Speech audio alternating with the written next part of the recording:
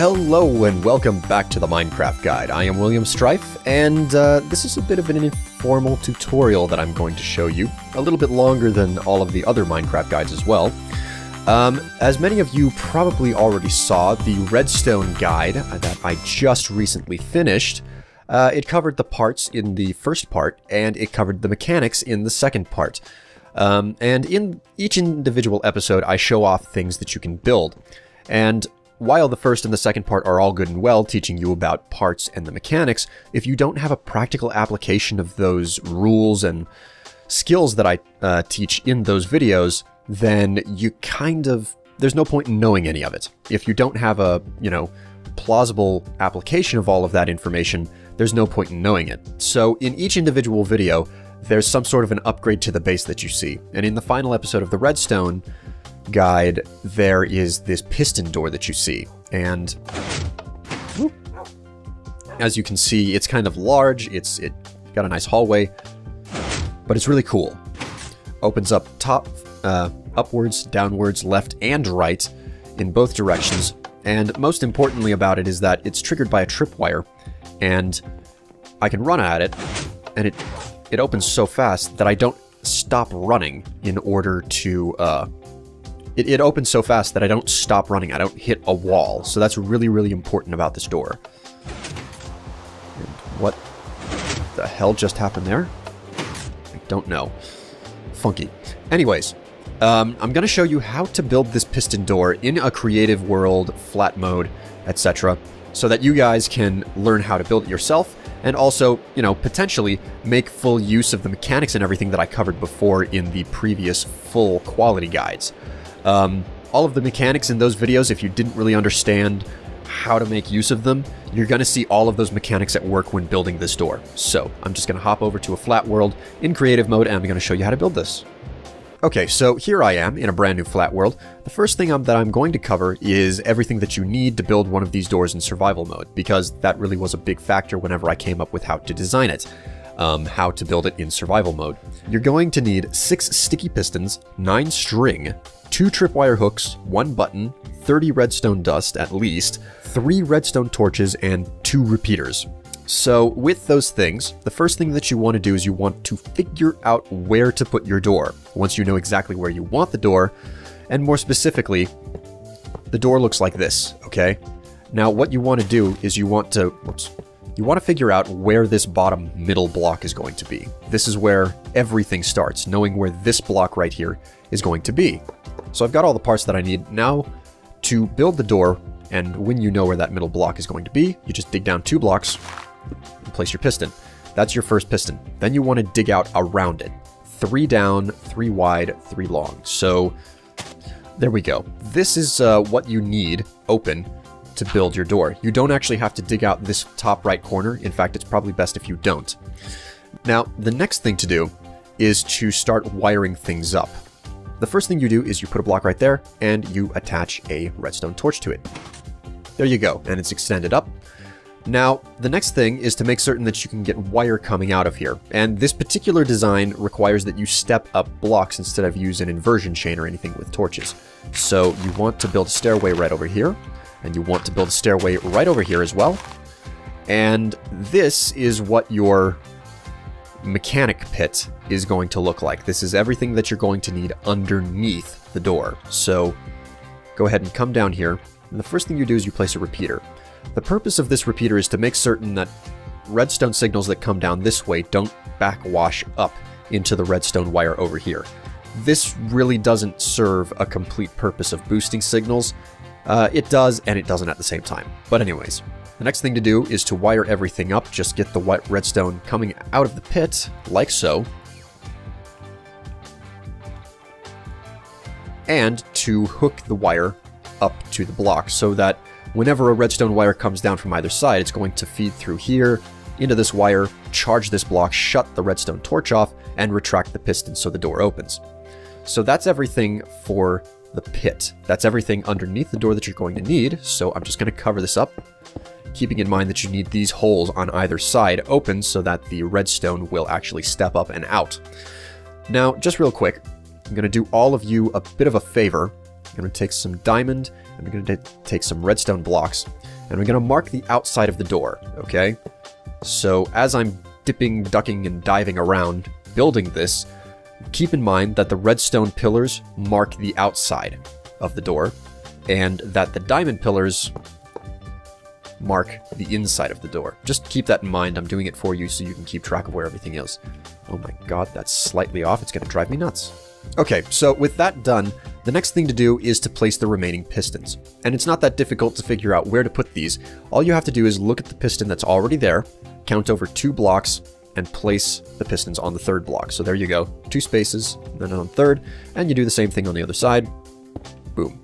Now you need to build an archway over this to both carry redstone signals and start, closing the area off for a proper door. So what you do is you put wood there, and you extend it completely across the top like so, and down. Now you also want to move the middle block and build up just a little bit to put the remaining piston in. Destroy those. There we go. This is what the arch needs to look like. This is everything that you're going to need to move signals up and over and around the blocks. So the next step is to get your triggers in, and we're going to start with the tripwire on the inside of the door. To put the tripwire in, you want to lay a block down adjacent and diagonal, just like that. Attach your tripwire hooks, and then lay down your 9 string. 1, 2, 3, 4, 5, 6, 7, 8, 9. There we go. Tripwire hooked up, ready to go. Now we need to get all of these pistons to extend, okay? And the way that we do this is with redstone torches here and here. Now, I'm going to explain exactly what this redstone torch is doing, just so there's a full understanding. This redstone torch is sending power to all of the blocks around it except the one it's attached to. So if there's a block over there that can accept a redstone signal, it'll take it. So what's happening is this redstone torch is powering this piston, but it's also charging this block above it, which this piston is pulling power from. And I'm gonna show you something about redstone looping accidentally. In this particular design, where there is a block here and a block here, edge to edge like this, and there's a redstone torch on the bottom, well, I'll just show you. If I put redstone on top of this block, see what happened? It burned out, and the reason is because it created a really fast infinite loop. What literally is happening is this torch charges this block, which charges the redstone dust, and the redstone dust charges the block below. But when this block becomes charged, it shuts the redstone torch off, which uncharges this block, which uncharges the redstone dust, which uncharges the block below, which allows the torch to turn back on. Which means that this block becomes charged, and you can kind of see the loop here. It creates a really fast infinite loop, and that's actually the reason why the ability for redstone torches to burn out was ever created. So just remove that. However, because that torch is also powering this top block here, we can charge the top piston very easily. Boom, it's charged. Now all we have to do is just lead it over here. Boom, all of the pistons are extended. Now, the next step is to hook this tripwire up not only to this block here to invert the torch, retract these pistons, and by extension, retract this piston as well, but also to send the power down into the pit so it can retract the bottom piston. And the way that we do that is just by hooking up a bunch of redstone wire like so. Now, some of you may be looking at this and saying, well, why not just use like 2 repeaters right here and right here, and hooking it up like this? Why not just do that? That takes up a lot less space. Well, yeah, you could do that, but you have to keep in mind that everything is placed in a very specific location in this build for a very specific reason. The way that I'm building this allows for all of the pistons to be in 100% perfect sync. There's no one piston or set of pistons that's slightly behind another set of pistons. So whenever I say hook it all up with redstone instead of using a repeater, there's a good reason for that, okay? And you're just gonna have to trust me on it because, well, I know what I'm doing. And I've spent a lot of time tinkering with this door. So now that all of that's hooked up, the top and the bottom piston are going to retract as well as these side pistons. These won't do anything because they're not hooked up yet, but see? Perfect sync. Okay, so now that that's done, we need to put in the next trigger, which is the button to open the door from the outside. It's not that difficult. From the outside, you look at the piston, count over 1 block, that's empty, then put 2 right there, and your button. There you go, that's exactly what you need. And then you want to bring the wood 3 blocks back, or well, whatever block you use, and hook it up like so. Now that the button is connected down to the pit, it not only will retract this, but it'll also feed through up out this side, retract these pistons and that, so everything works now. Okay, so the next thing you need to do is make certain that these pistons right here retract in perfect time with the others, both from the tripwire and the button outside. So to do that, this tripwire hook is going to charge this block, so this is where you're going to get your power from. And to do this, you just come up around this way, and you hook everything up. Now, it could be possible to shorten things up with repeaters and whatnot, and you could send power just straight through like this, and place a repeater there, but this is completely wrong because I'm just going to show you real fast what happens here. See, should have gone back, but for some reason, what happens is that because this block is charged, it's keeping the repeater charged. It basically locks everything into a sort of stasis, and it's keeping this block charged, which is sending power into this wire, and it's keeping everything around here charged. So, you know, you try to cut corners where you can, try to shorten things up, and it just flat out doesn't work. So to actually get this to properly work, you have to use extra space and connect things up like this, and then place an extra bit of redstone there, and place a repeater right there. So this is really important, because this repeater is what makes these pistons work in perfect time with the others, because this signal is coming out around, and it's going to reach this torch before it reaches anything else on the other side, top, bottom, and the other side. So this repeater, all repeaters, even though they send signals on at a very fast pace, they introduce a very slight delay. So this repeater introduces just enough delay for these pistons to continue working in perfect sync with this. So if I go ahead and hit the tripwire, everything is working in perfect sync. And likewise, same thing with the button. Now the only thing that remains to be done is to go ahead and put some blocks in the door and start covering up all of the ugly gut work that is this piston door, like so. There you go. Not gonna spend too much time on this. See?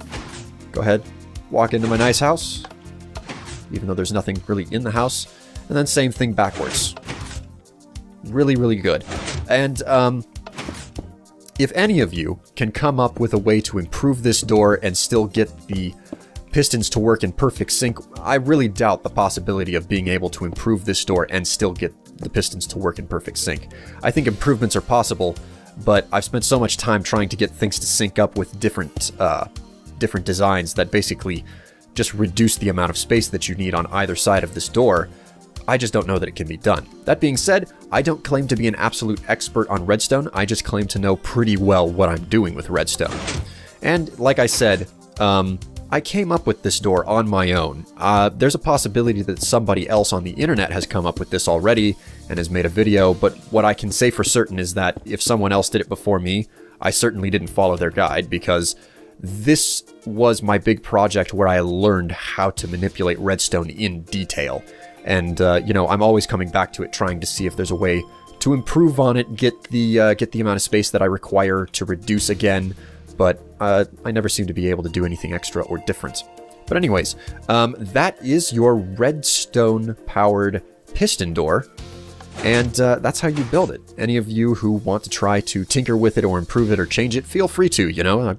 I'm putting this out here because I think that a lot of people are interested in how to build this type of stuff. But anyways, that is the redstone powered piston door. I'm William Strife. I hope you guys enjoyed, and I'll see you later. Bye!